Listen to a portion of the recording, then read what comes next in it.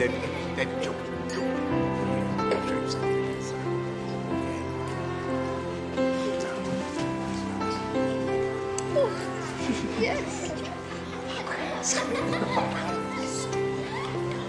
Swept into the sea. Let's go. 1, 2, 3.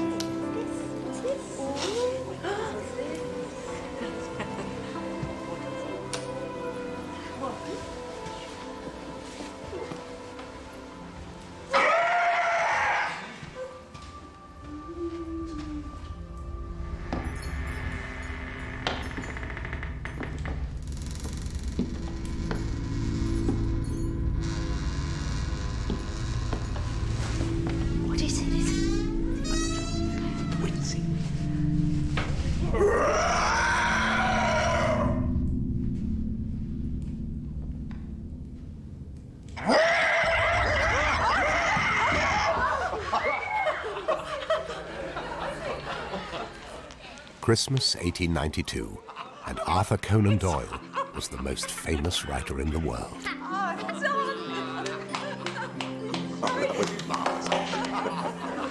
Thank you, Miss Greenhouse-Smith.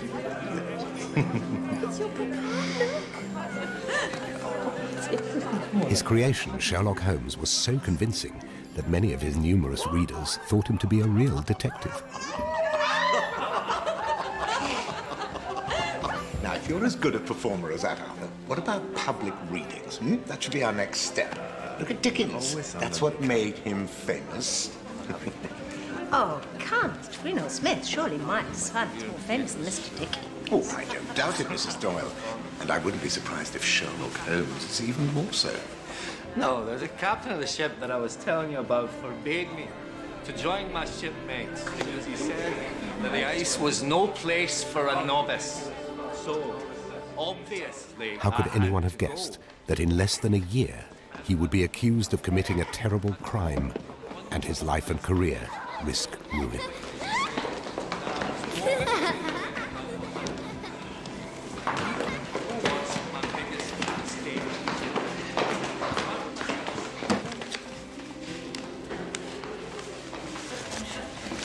Marsden. It's a magnifier.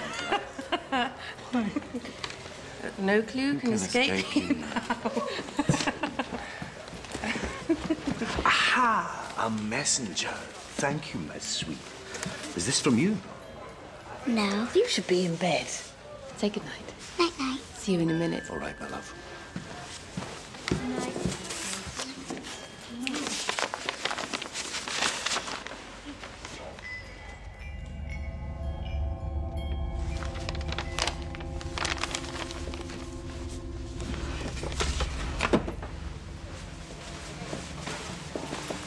What is it, Arthur?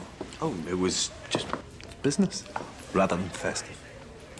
You look beautiful this evening, Mum. Thank you, darling.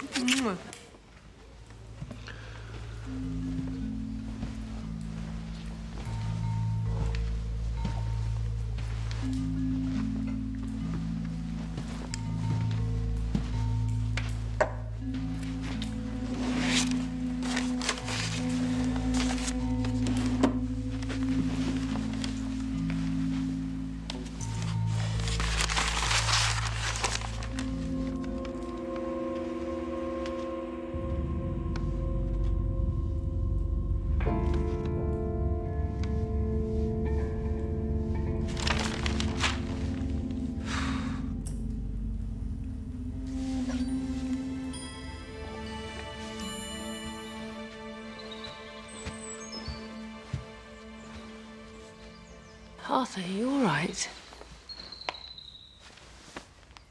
I have to go to Scotland.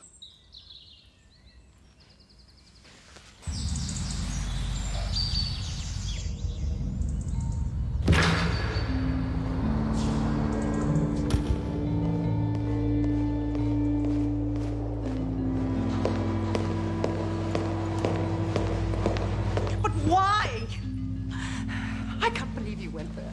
Why didn't you tell me? Because I needed to see him. I wanted to talk to him. I told you before. I don't want to hear There's this. been a terrible injustice done. He shouldn't be there.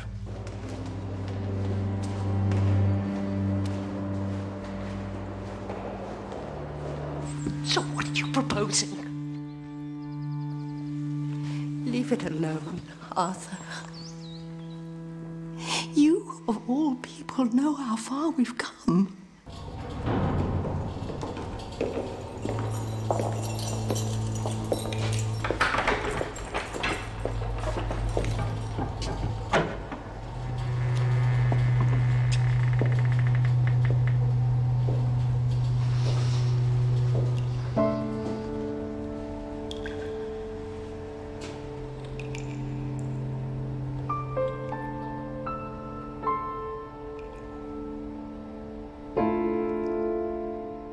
Father. It is, as I have always said, a matter of honor, and I beg you, I have do not... always accepted your notion of honor. I've lived by it, and I always will.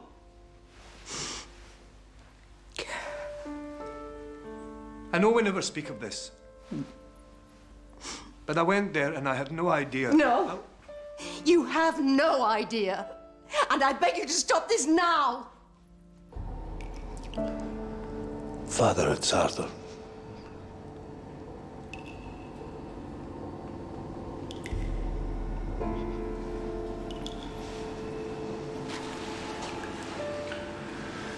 When did he do these?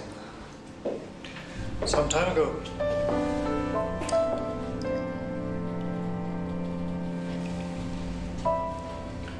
He's not been doing very much lately, as you see.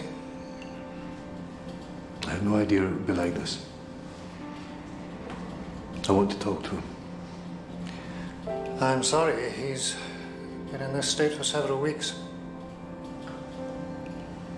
And it's been a long time since there were visitors.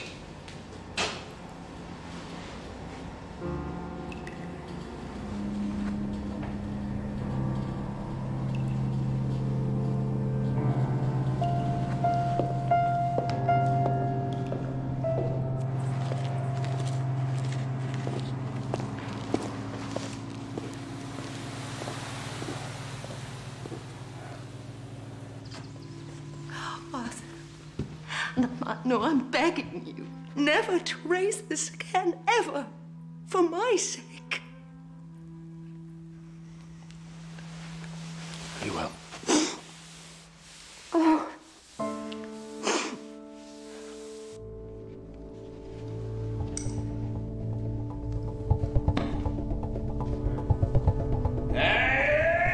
Don't take my drink!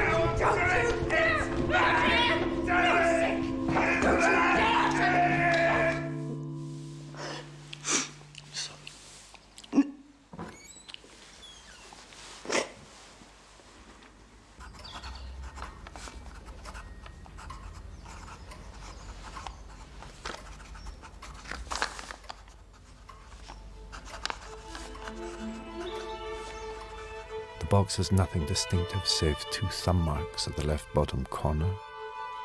It is filled with rough salt of the quality used for preserving hides. And embedded in it are these very singular enclosures. You have observed, of course, Watson, that the ears are not a pair. They're fresh, too, and have been cut off with a blunt instrument. This is no practical joke of some medical students from the dissecting rooms. We're investigating a serious crime.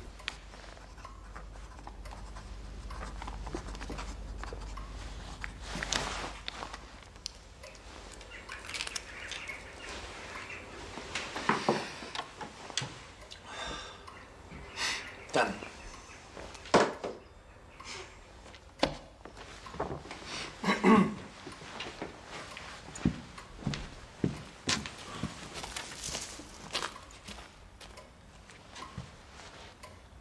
Hello?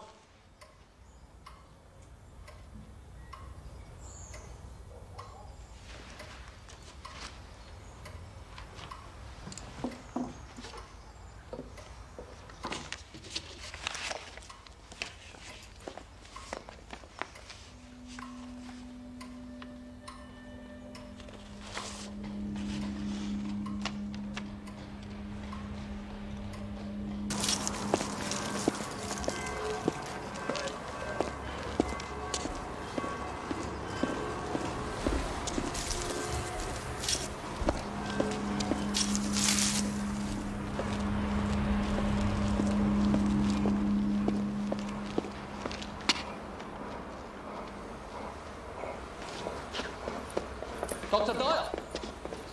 Dr. Doyle! Oh, Harry, how? I may have guessed it was a reporter. You've been following me. I have been looking for you, sir, but not following.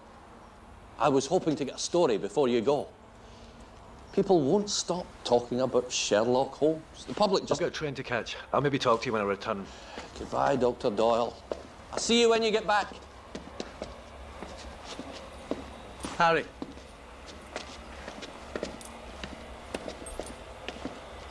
You're sure you haven't been spying on me? I saw somebody looking through the window of my study the other night. A Sherlock Holmes fanatic, maybe. There are lots of them about.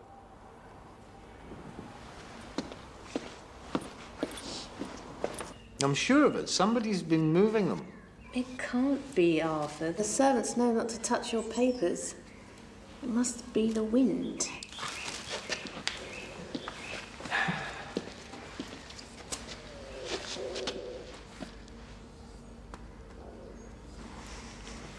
So the story of the severed ears, is it finished? Oh, yes, yes, yes. It's finished.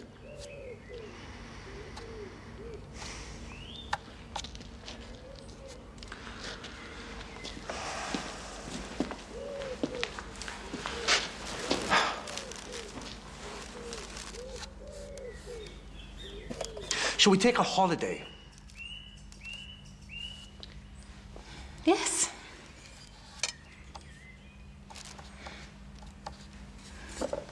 Yes, where shall we go? Switzerland.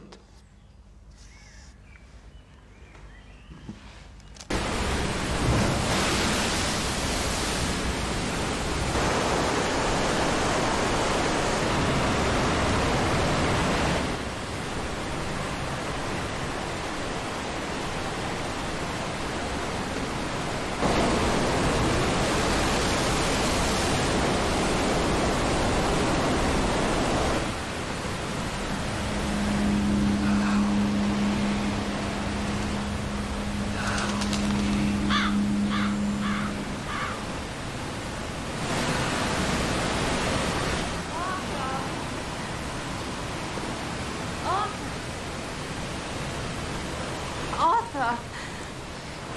Did you not hear me? This is a dreadful place, please.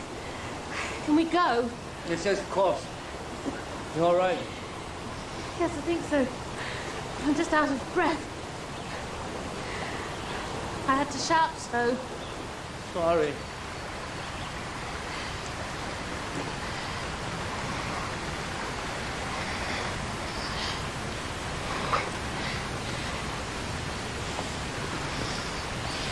What is it? I thought I heard. Seeing that reporter has upset you, hasn't it? They're like maggots. People won't stop talking about Sherlock Holmes. Always, always Holmes.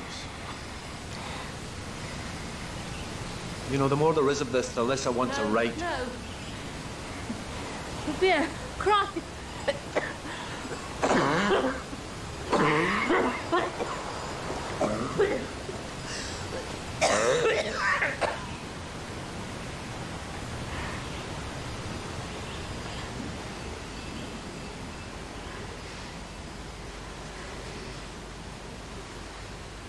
The consultant said it's consumption.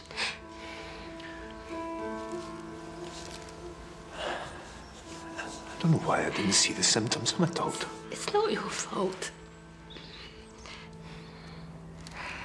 Practically accused me of manslaughter. I think he's being too gloomy. I mean, with lots of rest and care and attention, there's every chance I might recover. Well, we'll do everything we can. If we have to go abroad to beat this thing, we'll go abroad. Davos.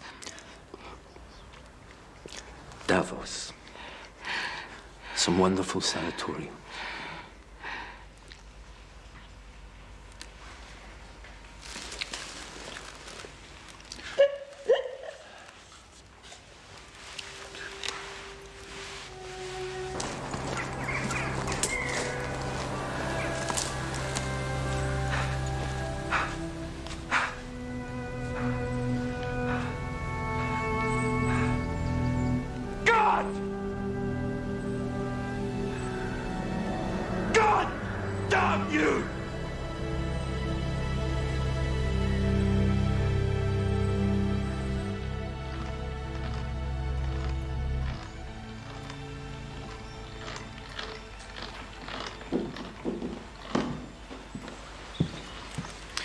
There is a telegram, sir.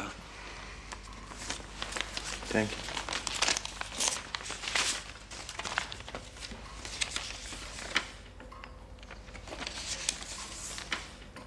Will there be a reply, sir? No. No reply.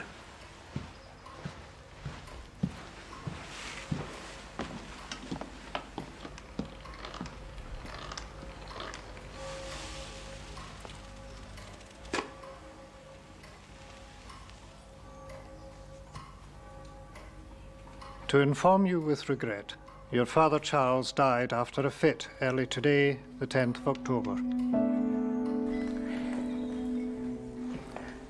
I am the living spirit. I am at peace and in harmony with all life and with all vibrations. In all my being, to help us increase our understanding of life.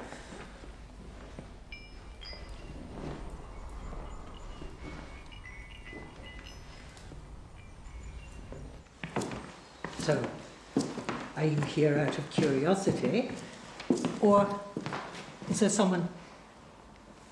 I've always been very interested in the subject.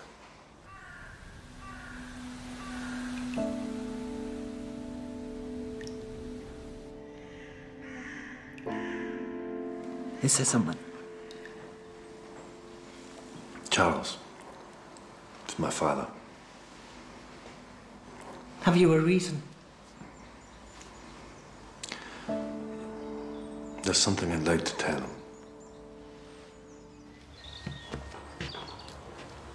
I'm begging you to reconsider, Arthur. Have you any idea of the consequences? My mind's made up. And I would ask you to promise me that from now on, you won't mention his name. Do other work by all means. Write anything you like. I will support you. But why take this step? It's hardly generous after all that Holmes... Your friend. Sorry. I'm sure you will find it harder than you imagine. I still don't understand the reason. There are many.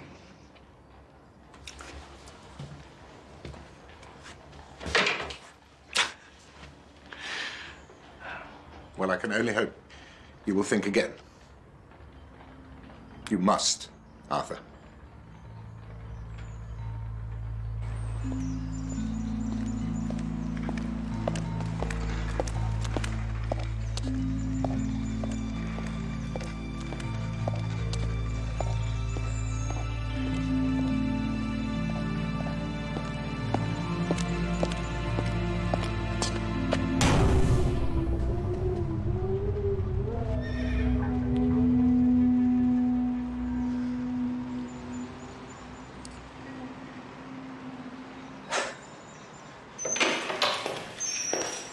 Mrs. Doyle.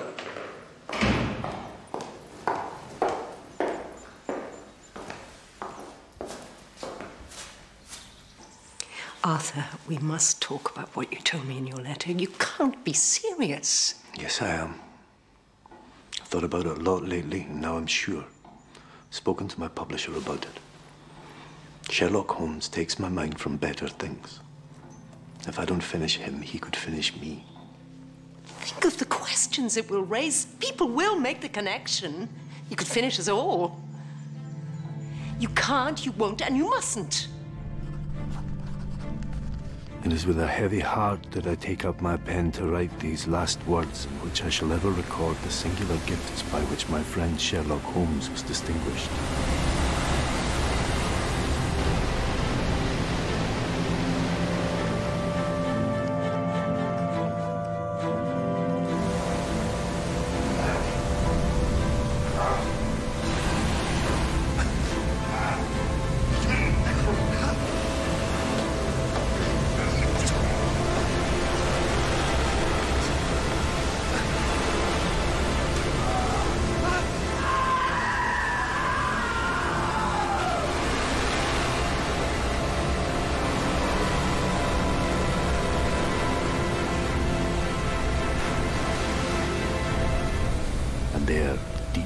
men in that dreadful cauldron of swirling water and seething foam will lie locked in each other's arms for all time, the most dangerous criminal and the foremost champion of the law of their generation.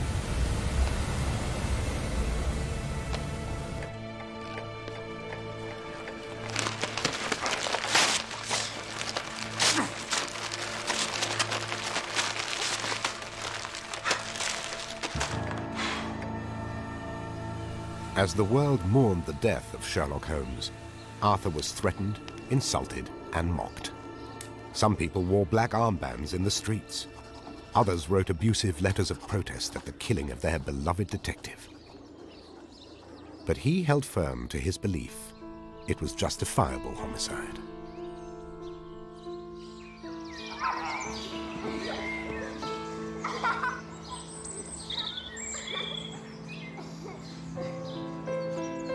He threw himself into writing a series of novels, many historical. Work, as the detective himself once commented, is the best antidote to sorrow.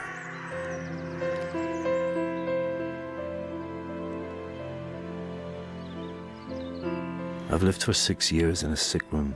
I know how weary of it I am.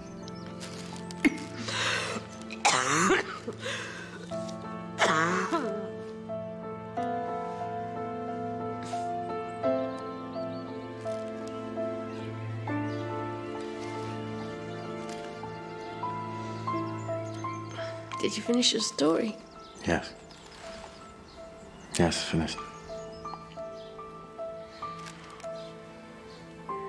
You used always to be so pleased when you finished.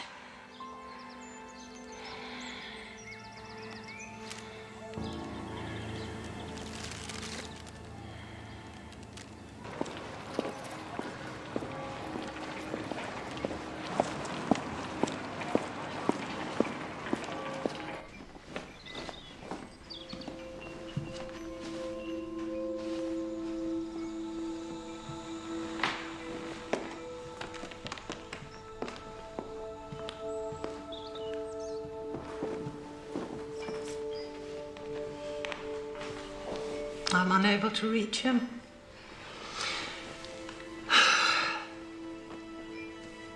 I'm sorry. We cannot call up the dead. It is the dead who come to call on us.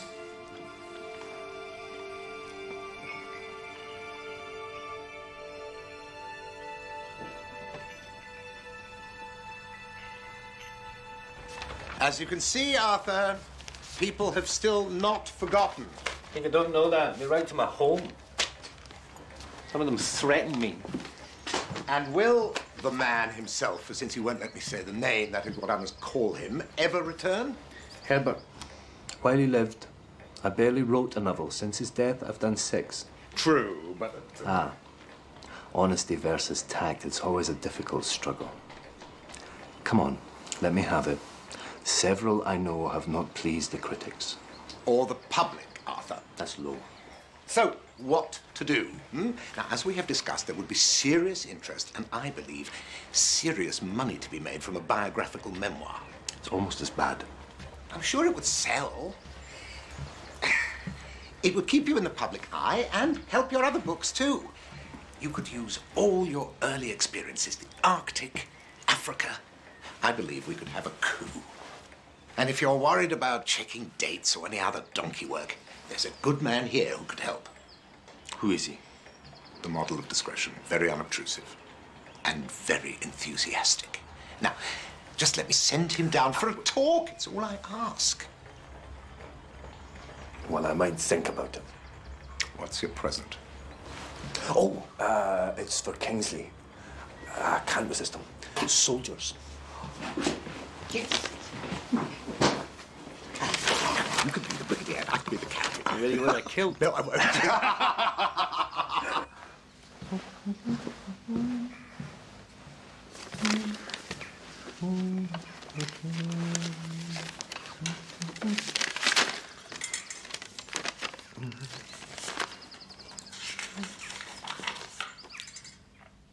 You killed him. Remember your story of the severed ears? In revenge, I'll cut the ears off your head and leave you screaming.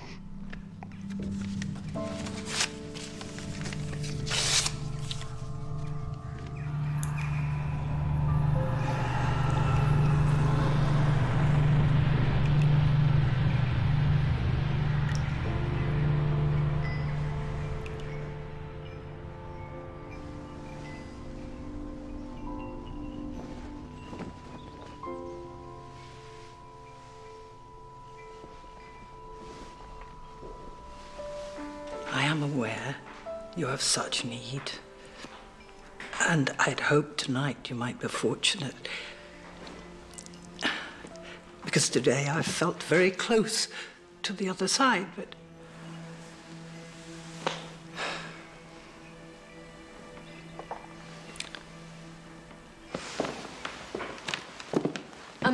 I'm sorry. Yes. Night. I'm just sorry that you could not reach him. Yes. Yes, I wanted to say. No, I was hoping to ask. Yes. No, it's nothing. It's nothing. Please, excuse me. What's your name? It's Jean. Jean.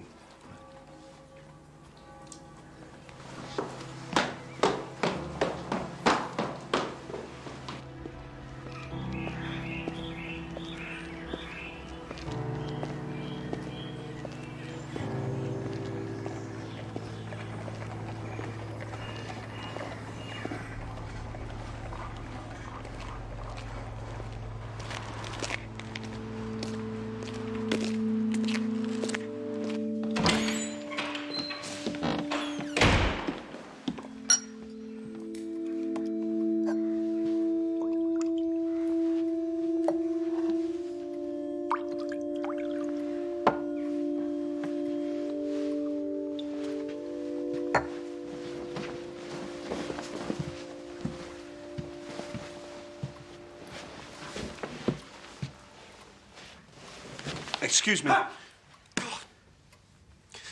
Who are you? I'm the biographer, sir. The housekeeper said I could wait till your return. Cleve should never have let you in. I remember my publisher mentioned something about it, but I should have been warned.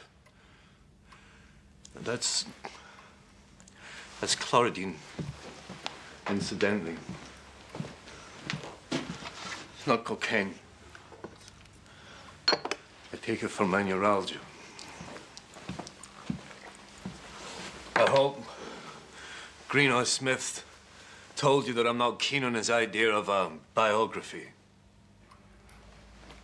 We're very hopeful you might consider it, sir. Why? People greatly admire your work, myself included. Which books? I've read them all. But I believe Holmes... Always the same. Always Sherlock Holmes. Why is it never Clark or Brigadier Gerard or Rodney Stone? But why is it always the same? Why is that? Why? Because he has fascinating qualities. All of us would love to understand I'm sorry, Mr.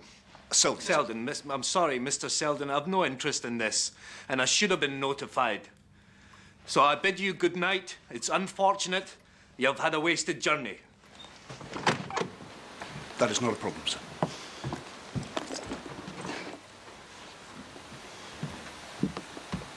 I just hope I can be of service to you if you ever reconsider. Good night. And again, my apologies. Good night to you, Dr. Doyle.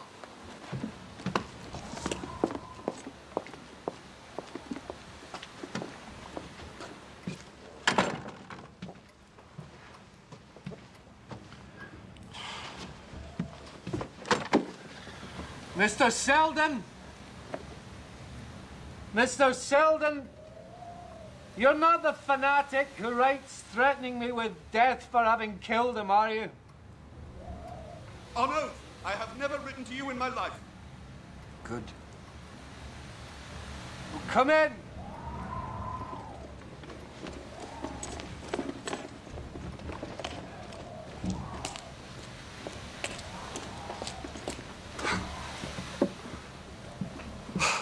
I'm most grateful to you, sir. And I had meant to make one thing clear, Dr. Doyle. Everything will be treated in the strictest confidence. And you realize that I may never allow any of this to be published. Seems hardly much of a prospect for a biographer. And no doubt you think we should start with my detective. I suppose his method may apply to biography. gather facts, arrive at a conclusion. I'm sorry. I don't take him and his method as seriously as you. All we thought at this stage, sir, to help with any venture of this kind, is you allow me to establish a chronology. Undertake some research. Research? Of course, I'm prepared to sign a legal undertaking never to divulge or publish anything without your consent. You may reveal nothing to anyone. Not even my publisher. That is understood.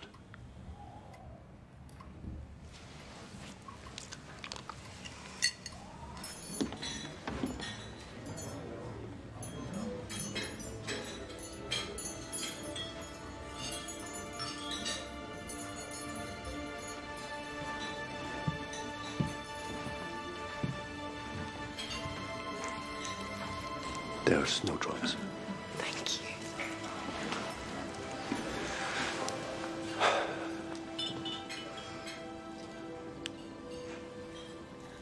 Well, I can't be much of a writer. Why? Because I can't express how wonderful it feels to see you. 2 weeks is too long, Arthur. 2 minutes is too long. Yes. And yes, we would like some tea, please. And cakes. Cream cakes, if you have them. And some crumpets. and scones. And jam. And cream.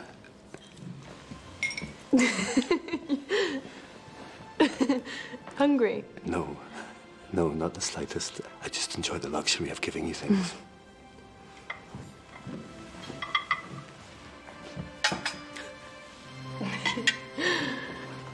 Well?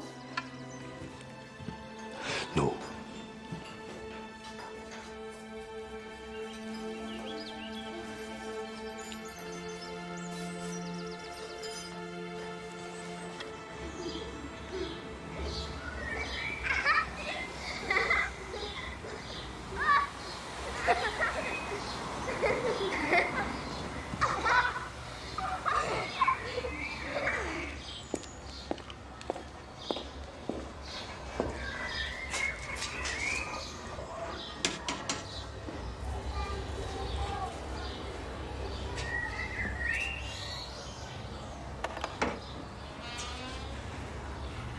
Mrs. Doyle.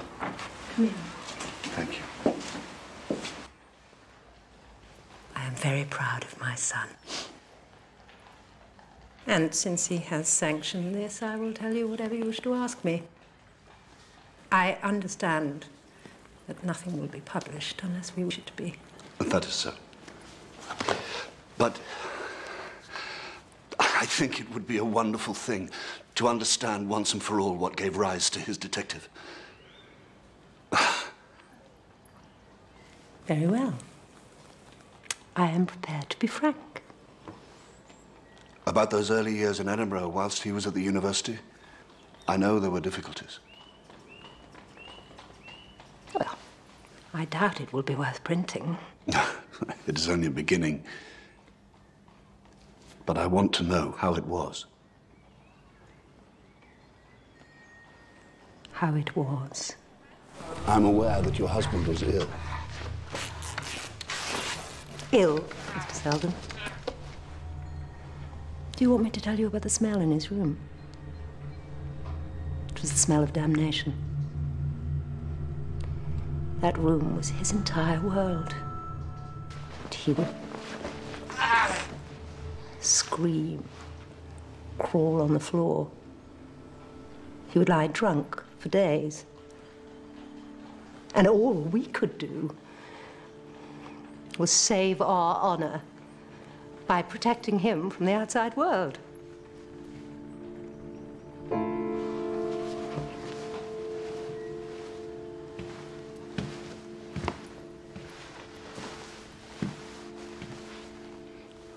And so you see some of what you described of your husband in your son's work. I'm thinking of such stories as The Twisted Lip and the brutal violence induced by alcohol. Stories of terrible family secrets, including those who cut the ears off their lovers or beat them to a pulp.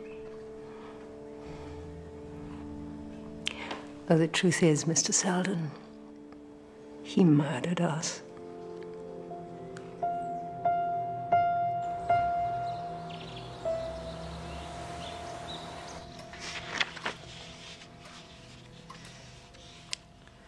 He murdered us.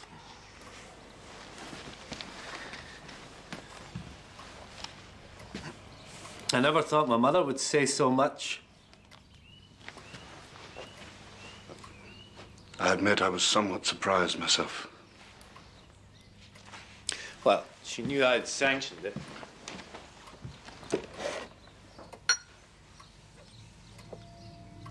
Just the only copy. Just as I undertook.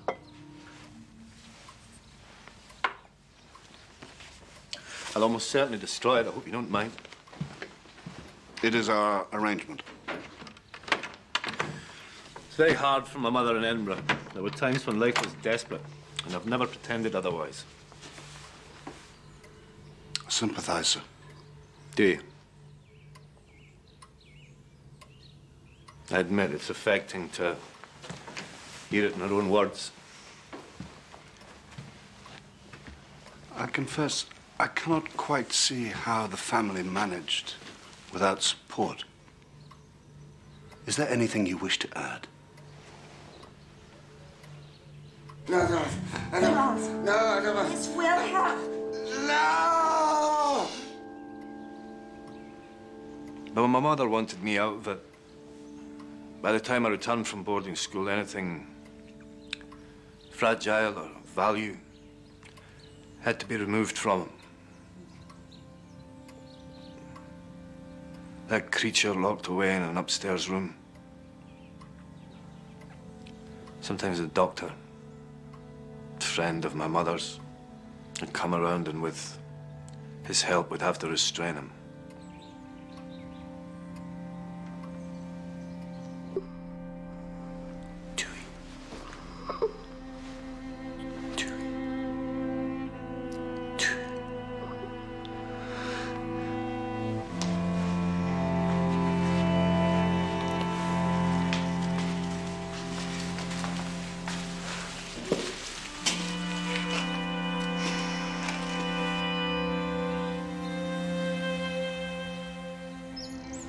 Every day I consider other options, but I can't abandon Louise.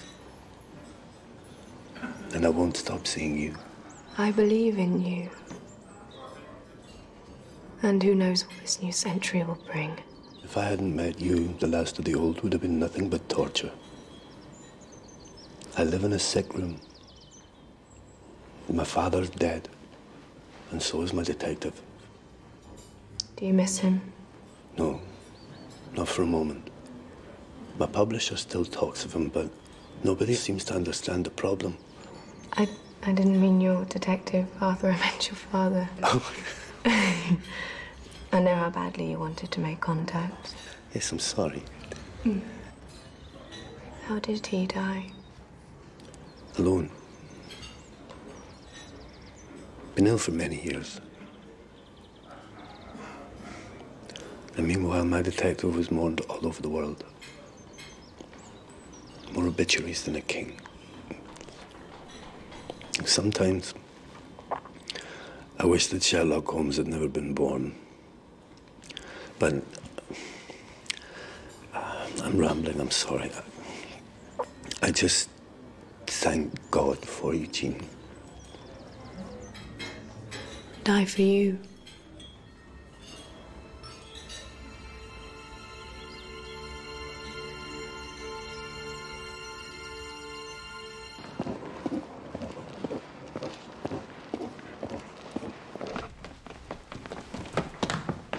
Dr. Bell. Yes.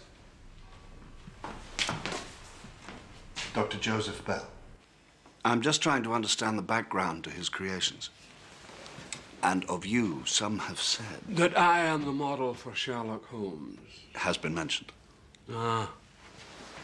Were you and Doyle close? Well, he was my clerk. Well, that hardly answers the question. It was a very difficult time for the family when he became your clerk. Have you any idea how they managed? A question for him, surely. To be candid with you, I do not see the answer very much as anyone's business but our own. If Mr. Doyle has sanctioned this interview, I am perfectly happy to give it, but only on my own terms.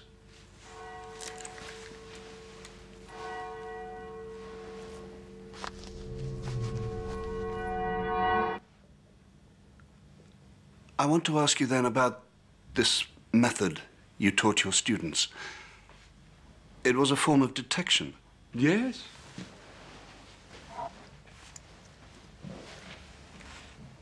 Are you married? No. My wife died before ever I met Arthur Doyle, Mr. Selden. She was barely 30. I was very busy. My medical work was consuming, but it was not enough. I became interested in criminology and forensics and the ability to deduce facts by observation. It was a kind of mission, a means of universal deduction. In fact, there is one occasion which might indeed illustrate it for you.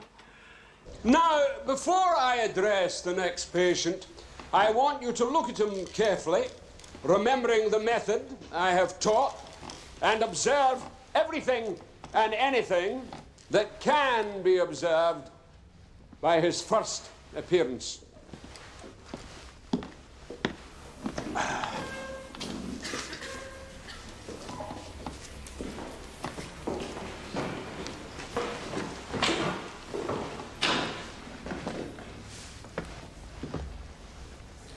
Anyone?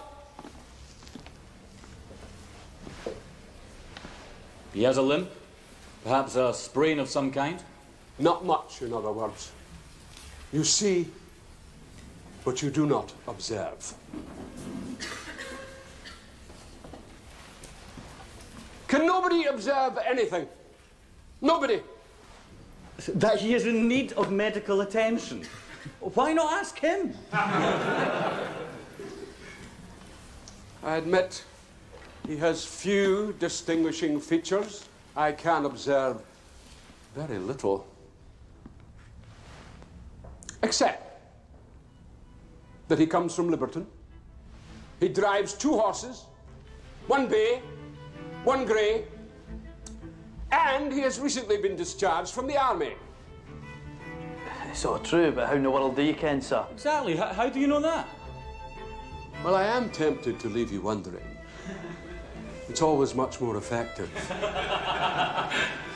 But I will explain.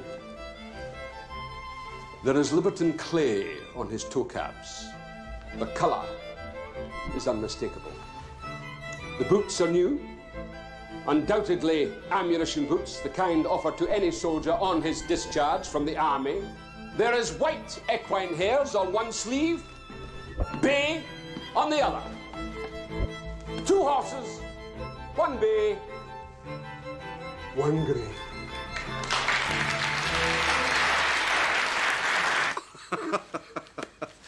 But these are precisely the methods of Holmes. It is also said that you enjoy the celebrity of being the inspiration for Holmes. Yes, it is said. I played my part. I was amused. Good God, man. I was Queen Victoria's physician in Scotland. I hardly craved any attention.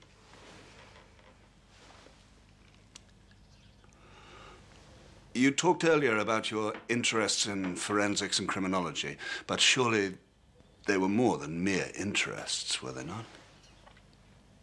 There have been newspaper reports that you assisted the police. I have never talked about that before. And I will certainly say nothing now.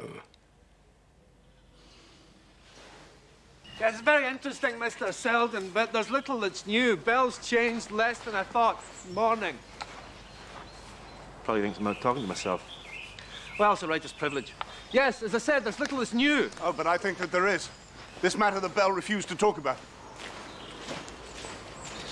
All right, you say nothing, but some facts are common knowledge. I'll say nothing if I choose, and I would ask you to remember it's you who are supposed to be working for me. Very well.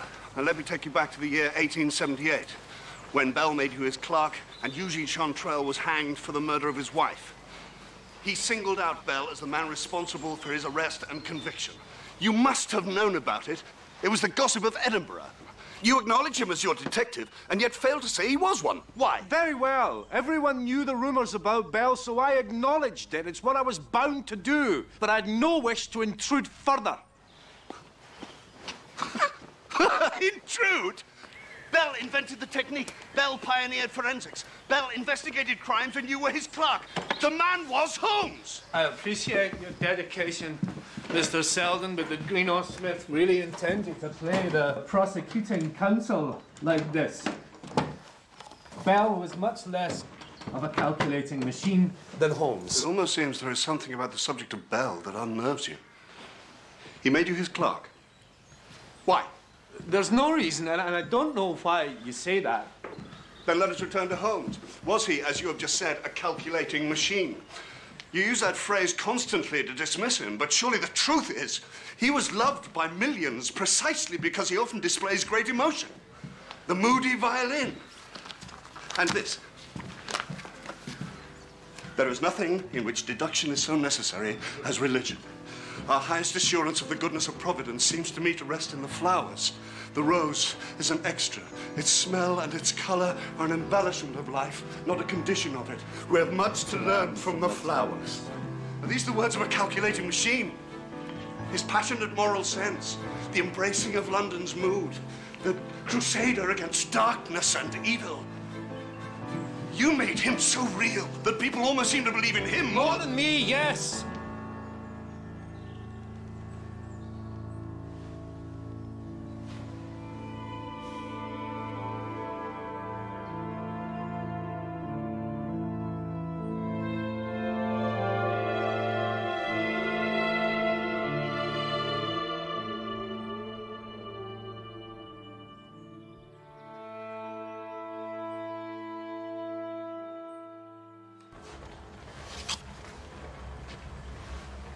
I only wish Doyle would apply himself to what he's good at.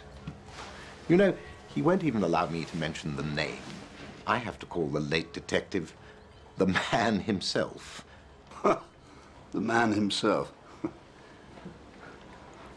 In your dealings with Doyle, did you ever arrive at any conclusions about what lay behind the stories? I know Bell had a strong influence, but there's much more he's not telling me. Did you ever have any sense that the family's problems in Edinburgh may have lay behind their creation? There was one thing. Only one. But I would ask you not to mention it to him. Go on. It was getting on for Christmas about 7 years ago. We'd been discussing illustrations for the new stories, and I'd wanted him to see everything that had been done in that line. He was becoming quite engaged with the exercise. So I brought out our old copies and also older books that I had. Anything with illustrations of Sherlock Holmes. But I'd forgotten one set, so I came back in here for them.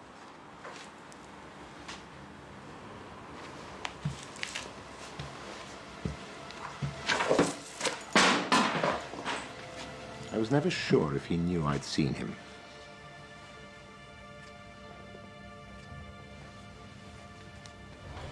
Of course, I wanted to know which Holmes' story caused the outburst.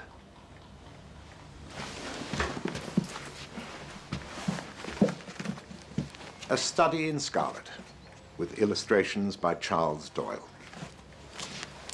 His father's illustrations of Holmes, done from a mental institution. It was tactless of me, I suppose. I'd forgotten the book's existence.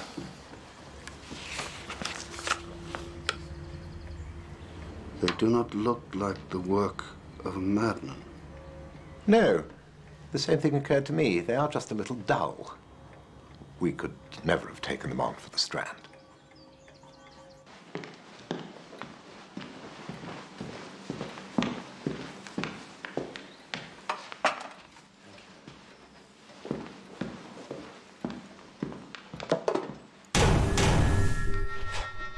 What's the meaning of this?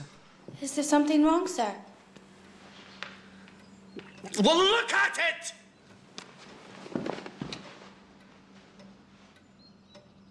It's a medallion of bacon, sir.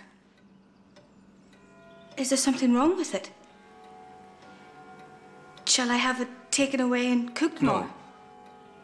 I'm not hungry. It's all right, Anna. Just take it away.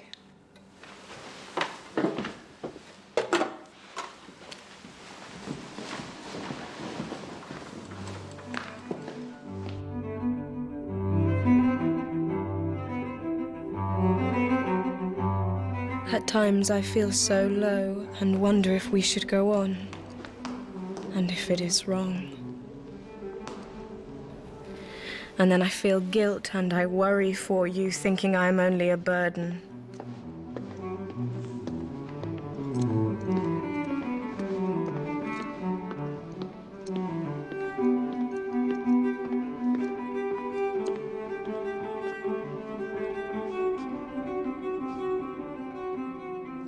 Sorry, Arthur. No, there's nothing to be sorry for. Glad you came. So am I. She said.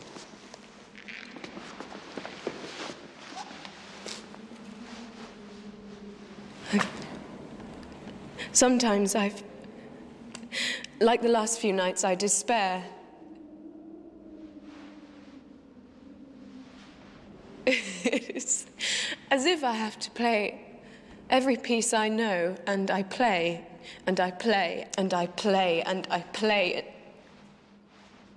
And then I just feel exhausted and desperate. It'll pass. It will pass. Yes, I expect it will pass. Arthur, everything does eventually. Like these things, will that be us in the next century? Dust. Be careful, or you might inherit my taste for the macabre.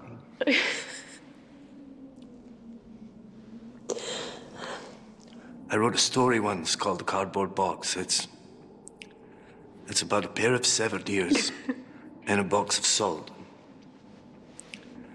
And now I see them everywhere I go. I don't want to stop seeing you. I couldn't bear it. No, that won't happen.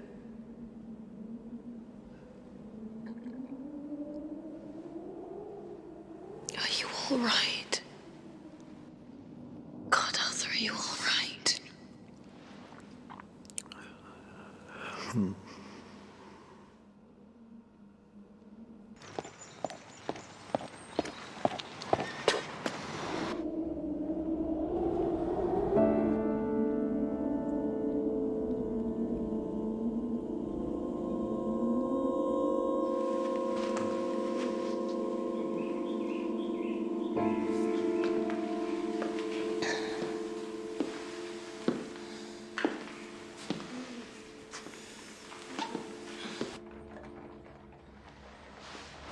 I want to go there.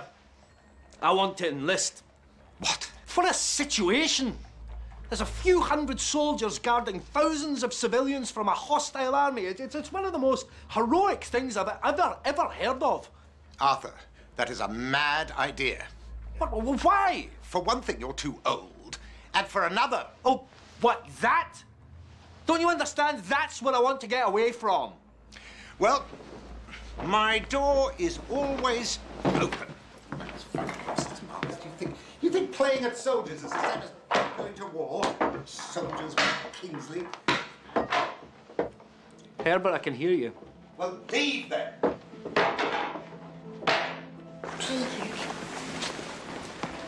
Good evening. Good evening. Welcome. Mrs. Miss Lecky. Dr. Doyle? Well, they're all here. Are they? Good. I'm fine.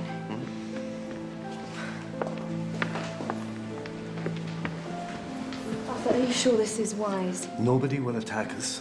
We'll go through together, arm in arm, as honored friends. Now, whatever could be wrong with that? Ma'am, this is Jean Lecky. Jean, this is my mum, Mary. Lovely to meet you. I'm so pleased you're here. Come along and meet everyone. Bryony, this is Jean. Nice to meet you. Yvonne. Gary. My brother-in-law, Willie Hornung. Hello. And you'll remember none of them. Thank you.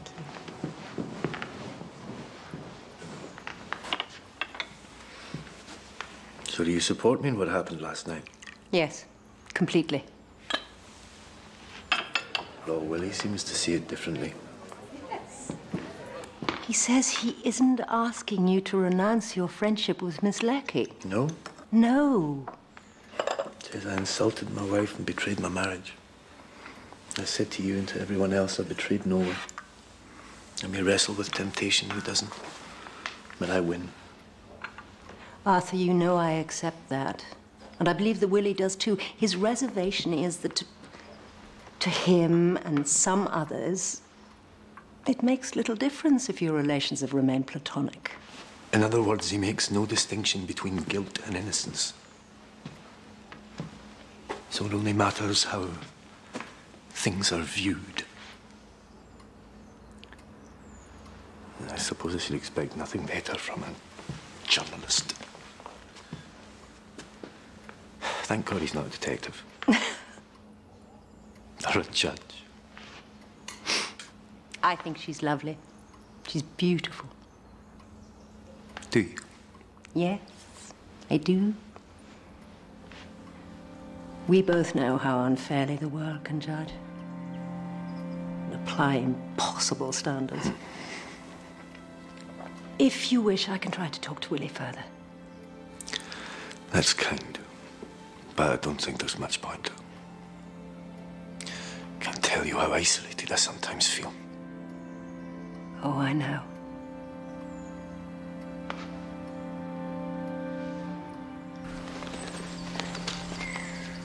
Why can't the soldiers in Mafeking fight the Rio? Well, because they can't. They're trapped, you see. But what a situation. It's just a few hundred soldiers guarding thousands of civilians from a hostile army. Well, I don't know. We're gonna have to pray for them.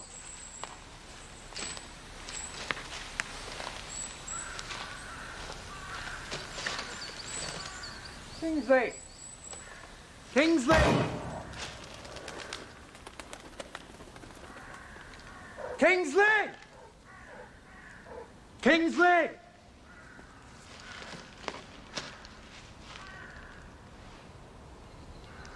Kingsley! Kingsley!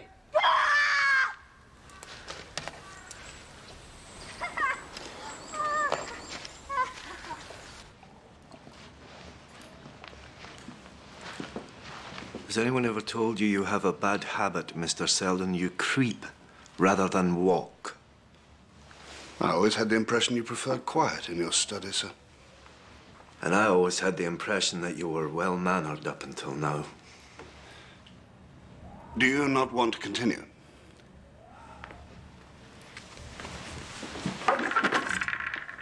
No, Mr. Selden. I do not. My mind is elsewhere. Very well. That has always been our agreement. But would you not like to hear my findings? Have I not read them? Oh, you read only the evidence, Dr. Doyle. I mean my conclusions based on that evidence. Conclusions? About what? About the matter we first discussed. The source of your creation. Very well. Let me start with that watch I notice on your table. It belonged to your father. May I look at it?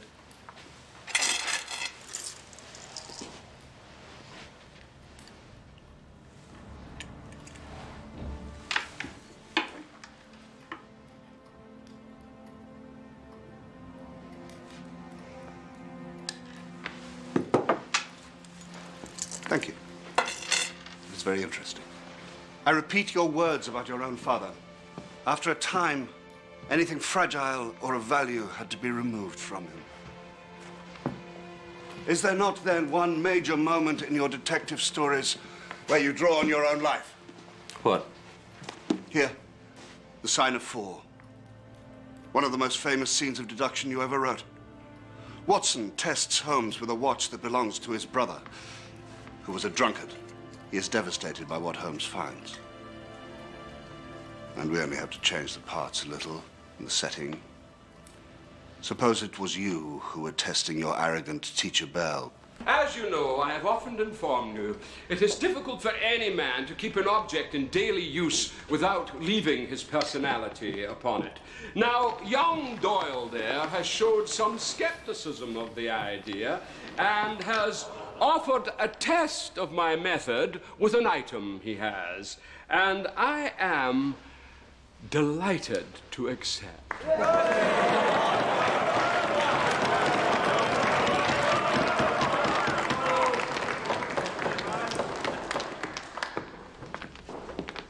Ah.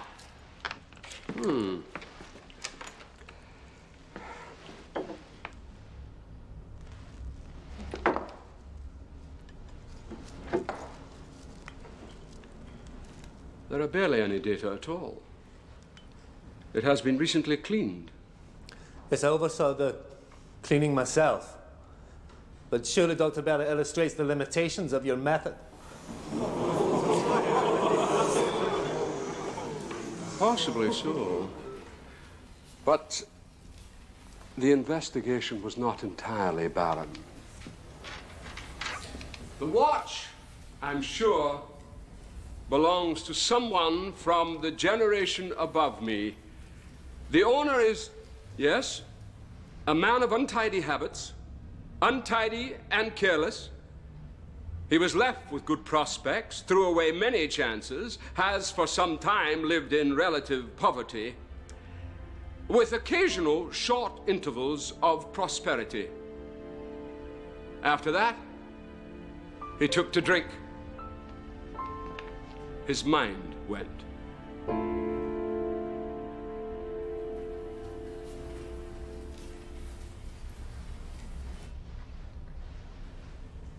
And that is absolutely all I can tell you.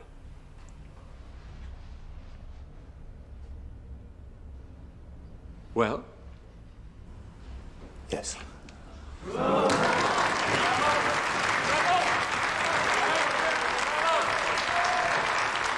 Mr. Doyle, your watch.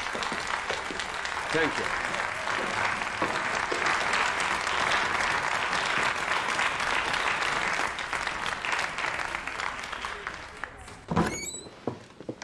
Ah, Mr. Doyle, what can I do for you? I hope that proves the point. No, it does not. That was beneath you, Dr. Bell. I couldn't believe you would descend so low. I do not follow. As well, you know, this is my father's watch. And it's obvious to me that somehow you've got wind of my family history and now you parade it before your students to boost your own reputation and that of your method. Now, to expose a painful family secret in such a fashion isn't merely unkind. Well, to be frank, there's something of the charlatan about it. My dear Doyle, seeing the matter merely as an abstract problem, I had not considered your personal feelings. I can assure you I am quite unaware of your family circumstances. You could be an orphan for all I know. Well, then, in God's name, how? Same as ever. Observe the small facts upon which larger inferences depend. May I? The bottom half of the watch is dented, marked, and cut from the habit of keeping hard objects such as keys or coins in the same pocket. To treat a 50-guinea watch like that marks a careless man. Through the lens, I can see many pawnbrokers' marks, hence the hard times. But clearly, sometimes he had enough money to redeem his pledge. Finally, look at the scratches around the keyhole. Mark where the key has slipped. What sober man's keys could have scored those grooves? And then, observe here how seriously disturbed and destructive they are. Well beyond mere drunkenness. So, have I at last shown you something?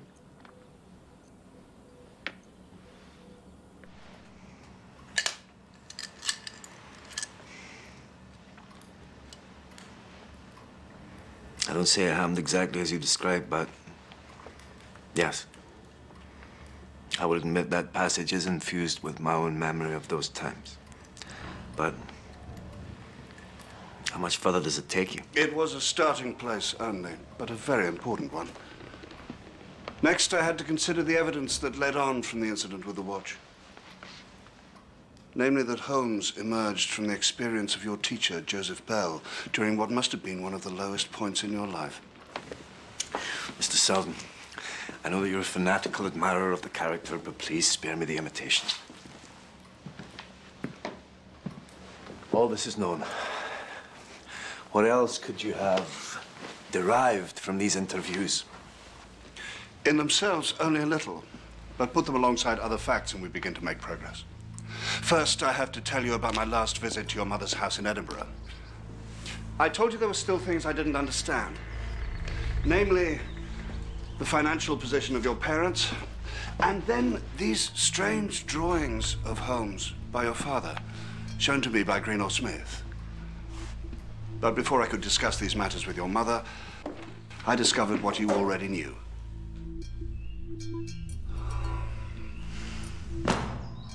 That she had not lived there for several years.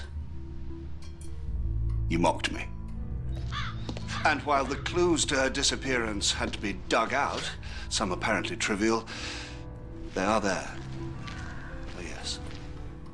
And they are enough for any good detective.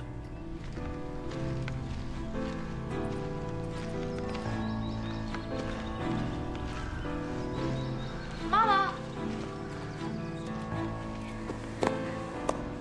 There are, I believe, several of particularly compelling interest. 1, the circumstances surrounding your choice of career as a doctor. 2, the reason Dr. Bell chose you as his clerk. 3, the date of your father's death. 4, the full name of your youngest sister, Brian Mary. 5, the so-called doctor friend who helped your mother. And 6, an estate in the Pennines whose owner is a doctor. No! There are some things that are so personal that nobody may meddle with them. Now, I should never have agreed to this exercise in the first place. It was a reckless, foolish thing to do, but you must go now, at once. I take my leave now. You have no need to show me out. Cleve! Yes, sir. I would ask you to show the gentleman out.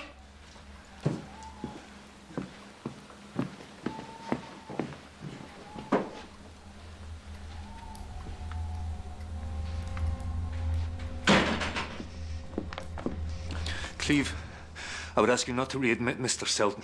Mr. Selden, very good, sir. I should have thought of this far earlier. And I want you to send an urgent telegram to Greenall Smith, because he's going to have to explain what he's doing employing such a man.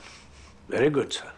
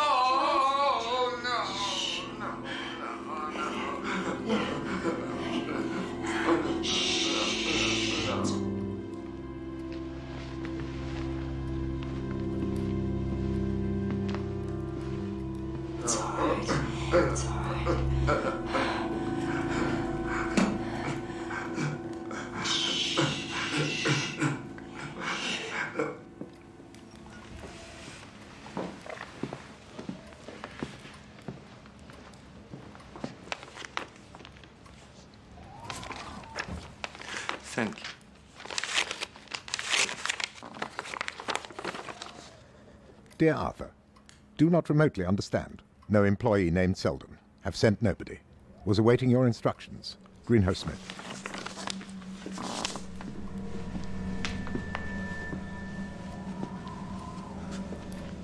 Do you wish to reply further, sir? No. No, not yet.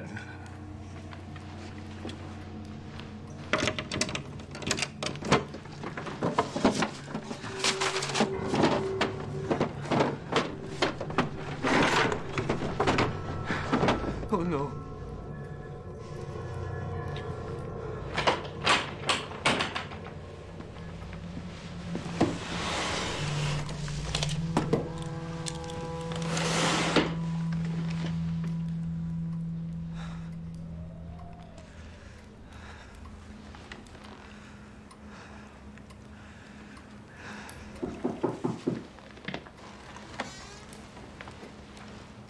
Is everything all right, sir?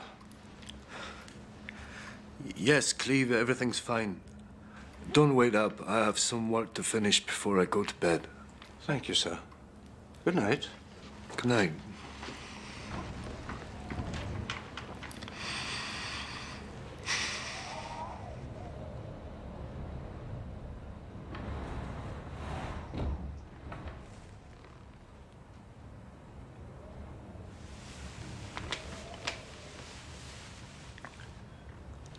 I apologize for my appearance. I had a fall. So you are flesh and blood? So it would seem. Well, that's a relief. I feel we have more to say.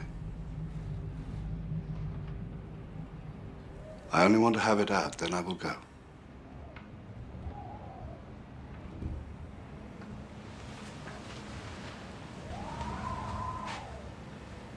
But it is a dangerous habit to finger loaded firearms in the pocket of one's dressing gown. Yes, all right. You quote from my last Holmes adventure, The Final Problem.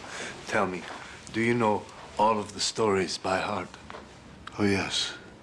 Then I will observe my hero's own response and put it within reach.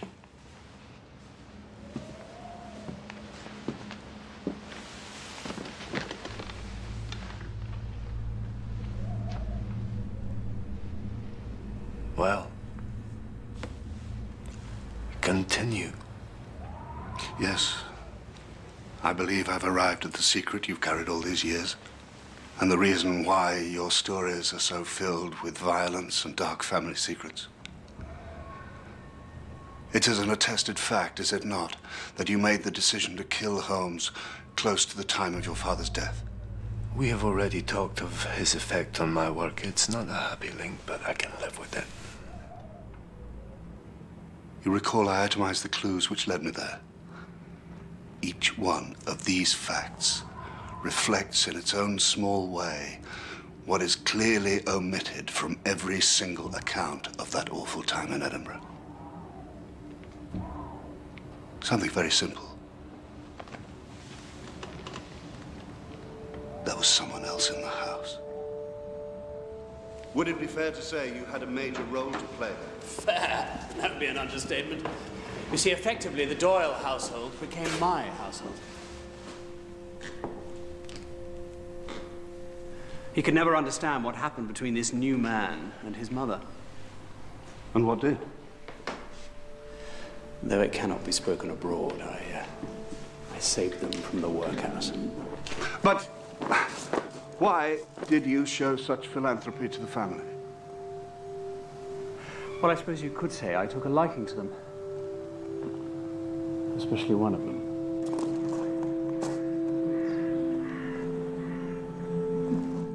So you lost a father and found a usurper in his place in your own home.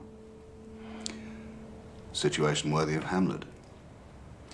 A devastating blow, and one that might have been critical, all the more since you felt responsible. Do you remember how you described your father to me? That creature locked away in an upstairs room. Sometimes a doctor friend of my mother's would come round, and with his help, we'd have to restrain him. But you were not quite honest. The so-called doctor friend was Waller all along, and yes, it is true difficult times followed, but your father was not as violent as described. Not a true monster. Just a man suffering from an illness that is seen as a stigma.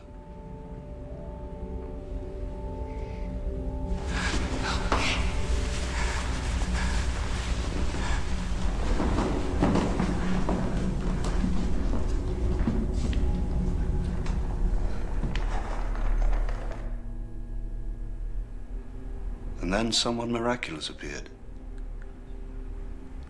And something miraculous happened. Every tiny detail, every button, every line, every gesture, every hair, every speck may be of use and value to us. Do not see, observe. Ignore nothing. They may laugh at you. In the end, you will confound them. Arthur Doyle! Yes, sir. You will be my clerk.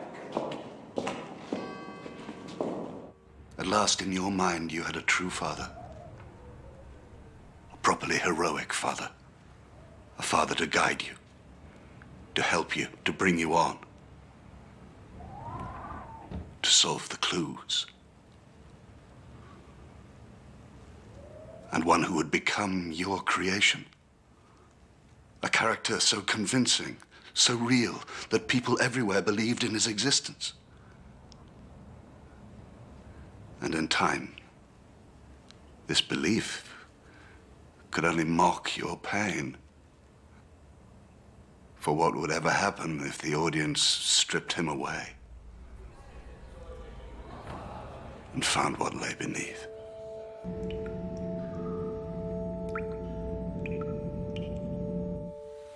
Help me. What are you? Some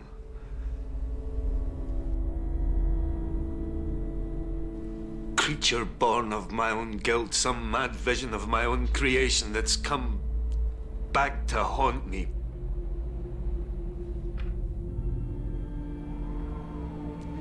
Followed me.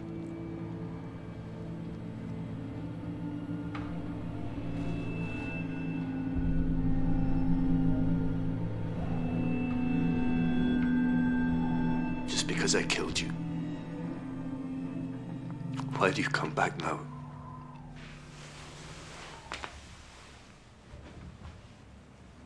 Because I've never been away. You see, the wounds you inflicted on me at Reichenbach are gone. I will tell you why. The same reason you wanted to talk to your father. You wanted so badly his forgiveness. You thought that by killing me, you could turn away from his suffering. You were wrong. What happened? His misery and betrayal. It was not your fault. Stay away from me. I don't want you near me.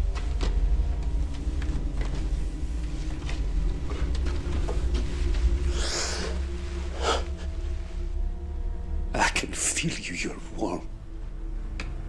Of course you can feel me. I am your heart. Do you not understand yet? I am your heart.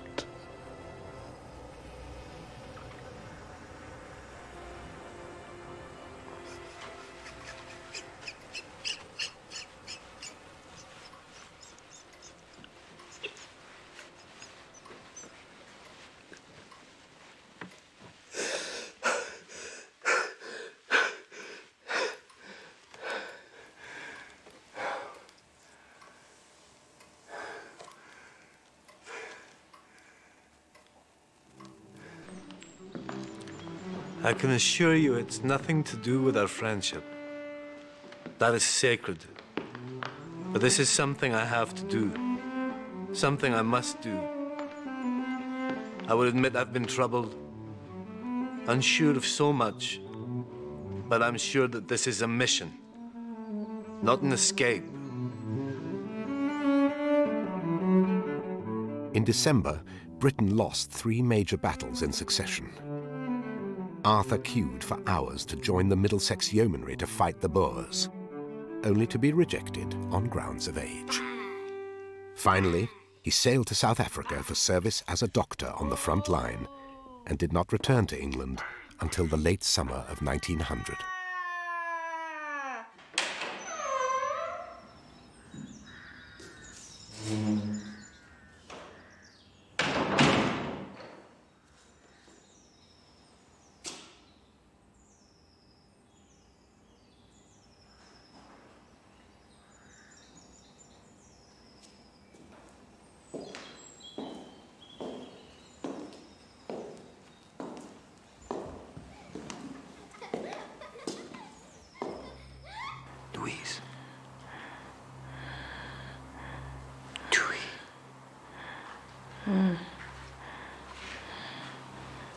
Arthur? Yes. Yes, it's me. Do you still feel like you're being followed? What? No. No, I do not. Oh, it feels like a long time ago.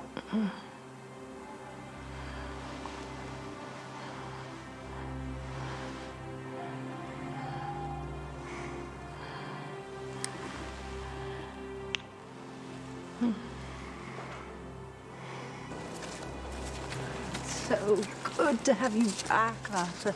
Yes, and in one piece.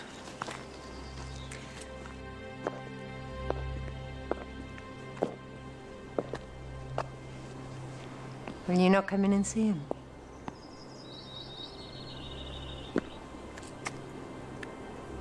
Another time, maybe.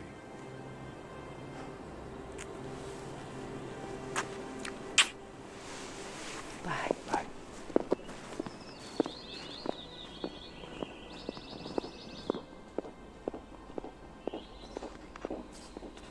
You know, a long time ago, at a seance, a spirit told me that those who love reunite when they pass on.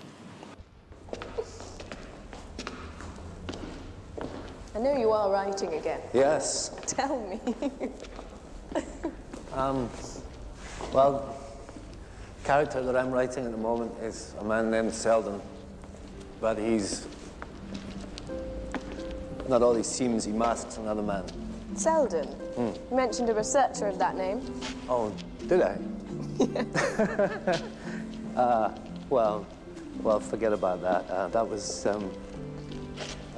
just a mad idea I had. He's just a character in a book.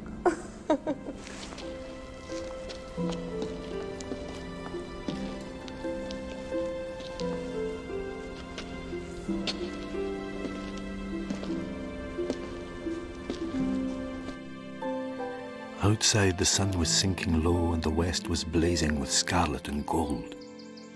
Its reflection was shot back in ruddy patches by the distant pools which lay amid the great Grimpen mire. There were the 2 towers of Baskerville Hall, and there a distant blur of smoke which marked the village of Grimpen. All was sweet and mellow and peaceful in the golden evening light, and yet as I looked at them, my soul shared none of the peace of nature, but quivered at the vagueness and the terror of that interview which every instant was bringing nearer. With tingling nerves but a fixed purpose, I sat in the dark recess of the hut and waited with somber patience for the coming of its tenant. And then at last I heard him. Far away came the sharp clink of a boot striking upon stone. Then another, and yet another, coming nearer and nearer. I shrank back into the darkest corner and cocked the pistol in my pocket, determined not to discover myself until I had an opportunity of seeing something of the stranger. There was a long pause which showed that he had stopped. Then once more the footsteps approached, and a shadow fell across the opening of the hut. It is a lovely evening, my dear Watson.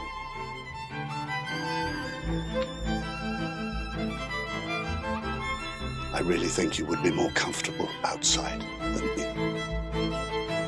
Holmes, I cried. Holmes!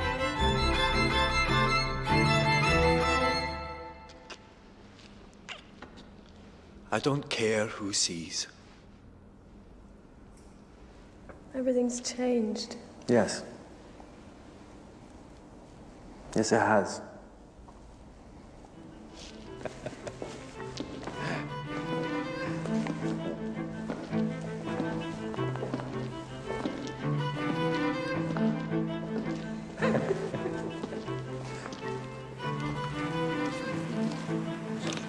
Arthur Conan Doyle spectacularly resurrected Holmes in The Hound of the Baskervilles in August 1901. The novel became a worldwide sensation and the most popular of his books. Following the death of his wife, Tui, Arthur was finally free to marry Jean Leckie.